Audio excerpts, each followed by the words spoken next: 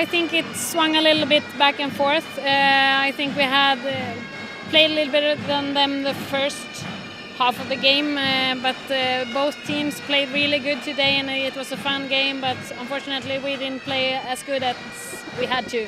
I think the ninth end was nice. It had a lot of good shots and a hard positioning of the stones, so I think that was a good too, but yeah, the whole game was good.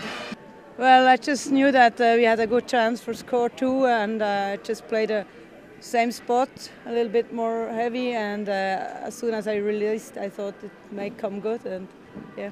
Well, not one, not the other. We were quiet.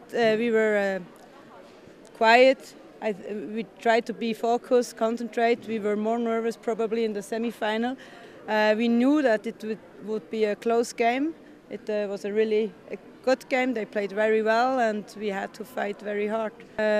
Really great, because it was a good game, and we had an awesome week, and we fight it. My team played really well. We had good coaching staff, so everything just went fine for us.